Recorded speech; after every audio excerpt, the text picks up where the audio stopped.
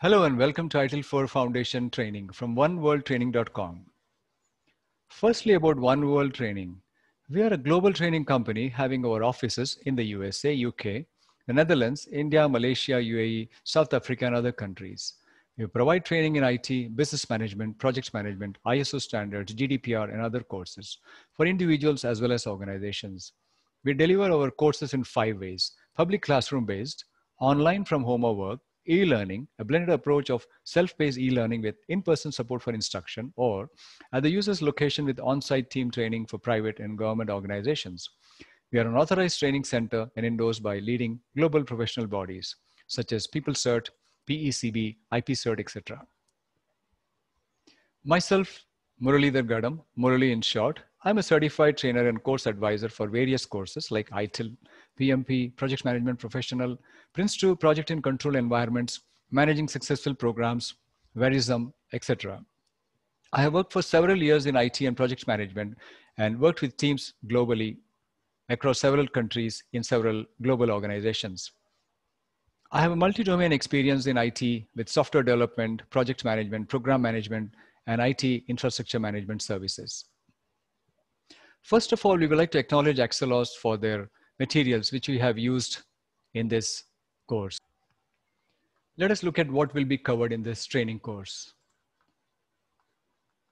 ITIL, we will be covering introduction to ITIL, then service management key concepts from ITIL 4, the 4 dimensions of service management, the 7 ITIL guiding principles, the service value system, continual improvement in the SVS, the service value system, an overview of practices and the different categories of practices, which are the general management practices, the service management practices, and the technical management practices. Number 5, which is the service value system, includes number 4, the 7 guiding principles. It also includes number 6, continual improvement. It also includes number 7, practices. Apart from that, it includes 2 other components, namely the service value chain and governance, which will also be covered. And as we see the practices number 7, they are split into 3 categories: the general management, service management, and technical management. In total, we would be covering 15 practices, of which 7 would be covered in depth for the exam, and the remaining 8 would be covered superficially for the exam as part of the exam syllabus. The other core concept, apart from number 5, the service value system, is number 3, which is the 4 dimensions of service management.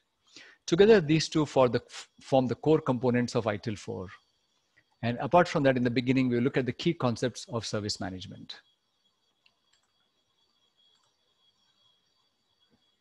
Introduction.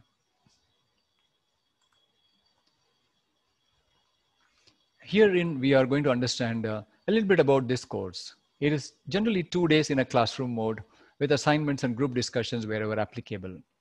In an online mode, it will be examples and presentations. In this course, you will also receive practical exam guidance and tips. And some sample questions will be practiced from time to time.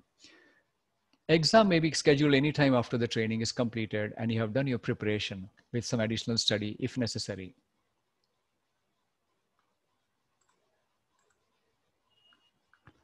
The exam is a 1-hour exam with 40 multiple choice questions, 26 correct to pass out of the 40, no negative marking, and it is invigilated.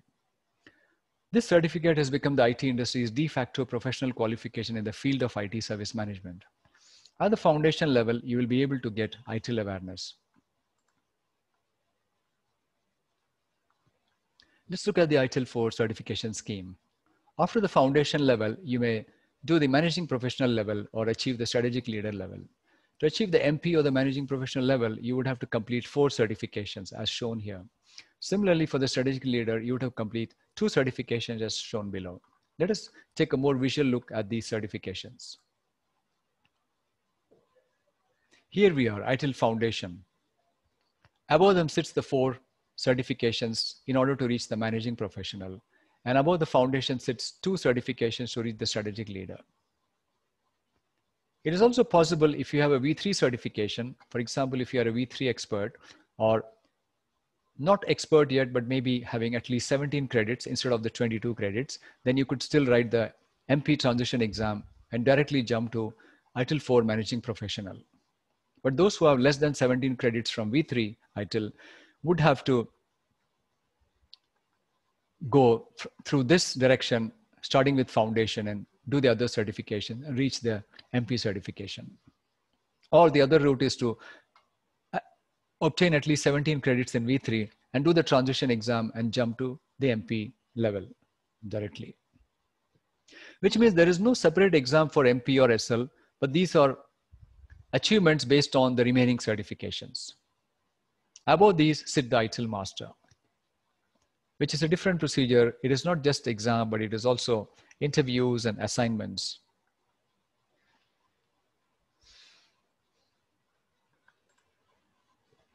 The foundation exam performs testing at two levels, at the remember level and the understand level. The exam doesn't go into the application level or the analysis level or evaluation or creation levels. So it's basically recalling facts and basic concepts and to explain ideas and concepts. The learning objectives.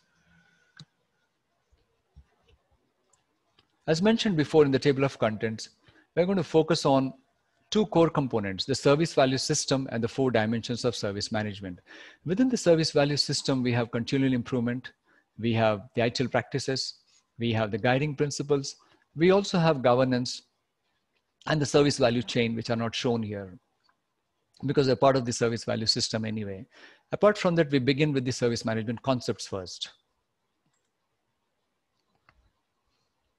The modern world requires definitely a different approach to service management because of IT enabling all businesses. Without IT, businesses are not able to perform as effectively as they should be.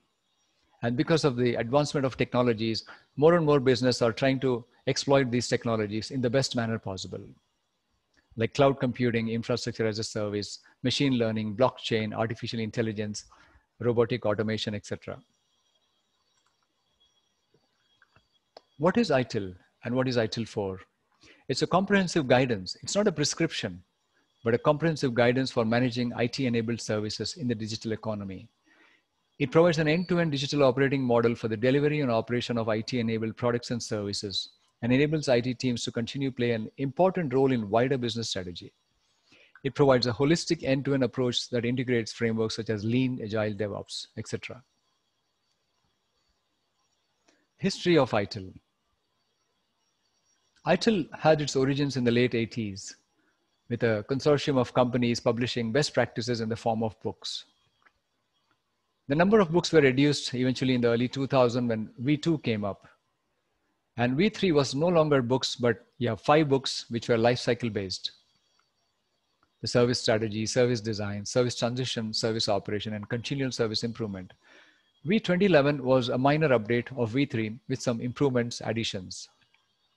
2016 was when ITIL V3 Practitioner was released, a real practical approach for working professionals using ITIL. And 2019 is when ITIL 4 Foundation was published initially in the first quarter and followed by the second half of the year with the remaining certifications. And 2020 in the third quarter is when the digital and IT strategy, the last of the certifications and guidance was published.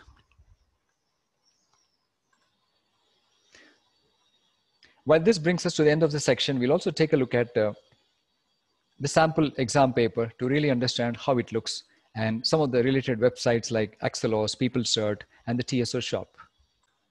This is an official sample question paper from AXELOS. As mentioned before, the exam will have 40 questions and 26 to pass, no negative marking, 1 mark per question, 1 hour or 60 minutes to do the exam. Yeah, once again, 1 hour or 60 minutes, and it's a closed book exam. Usually the exams would be online, monitored on the webcam, so online proctored, and unless you are doing the exam, sitting the exam at a physical center at the training organization. Question 1 is a sample question. As you can see, it's a multiple choice question. The correct answer is one of these 4. Another type of question is number 7, where you have to fill in the blanks. There's a question mark, which means you have to fill in the blanks with one of these answer options. Most of the questions will be of those 2 types. Sometimes you may have this type of a question as in number 36. There will be 4 options given to you and 2 of them would be correct. So it could be either 1 and 2 combined or 2 and 3 and the other options. but there will be less number of such questions. And the last type of question you might have, very minimal, would be such as number 35, which is not. It's a not or a negative question without negative marking though. And the answer would be one of them, which means 3 of the options would be true about this, but one of the options is not correct about it. Let us take a look at the website of AXELOS.com, who are the owner of ITIL. If you go here, you will see the certifications page here. Click on it and you will arrive at that page. This is where you can even download sample papers. You don't have to be a member of, all you have to do is to provide your email ID and you can download their official sample paper and answer sheet for any of the exams, including the ITIL exam. However, we will be providing you those as part of our learning management system or the LMS access. Here I am at the foundation certification page on the AXELOS site. And as mentioned before, here are the sample papers. This is the V4, ITIL 4, sorry, the sample paper with the syllabus for ITIL 4. There's also the ITIL 4 Foundation app, which is a really good deal where you can practice a lot of questions and also go through several concepts as good preparation for the exam. The exam is based on this manual, the ITIL Foundation, ITIL 4 edition manual. Not all of the manual is included for the exam syllabus, but maybe about 50 to 60% of that, which we will be covering anyway completely in this course. This book may be purchased directly at this site or even through their partner site, which is TSO Shop in the UK. Herein you would have to go and select business and management under that AXELOS. And this is where you see ITIL 4 and other topics from AXELOS, other guidances and publications from AXELOS. At this site, you will be able to purchase either in hard copy book form or in the form of an app or an online subscription, an ebook. And the app, by the way, is the app to practice your questions. The online subscription is an annual subscription. The fee, the charges for all of them are almost the same, meaning the book, the ebook, PDF, or the online subscription. The prices are very close to each other. And the app would be much less priced because of it's an exam preparation app. Coming back to the AXELOS website, it is also worth becoming a member. And that is what is meant by My AXELOS. My AXELOS offers an annual subscription to ITIL or Prince2 or MSP. There are different guidances. If you become an annual member of AXELOS, you will have access to the practice guides, the 34 practice guides of ITIL 4. However, only 15 of them are applicable at the foundation level. And you don't have to study any of the practice guides for the foundation level at all. But for the higher level certifications, you would have to study some portions of some of the practice guides. At the foundation level, we'll be covering everything you need to know about the practices in our training course itself, rather than having to go through those practice guides. But a good advantage of the membership is the ability to download those practice guides without any additional charges, and even templates, white papers, and other items, and ability to study online several other publications from AXELOS. To become a member, you would have to log in, and you have to create your profile and then become a member after that. The membership at this time cost 50 British pounds, as seen here on the left. And that brings us to the end of section 1. Thank you for listening.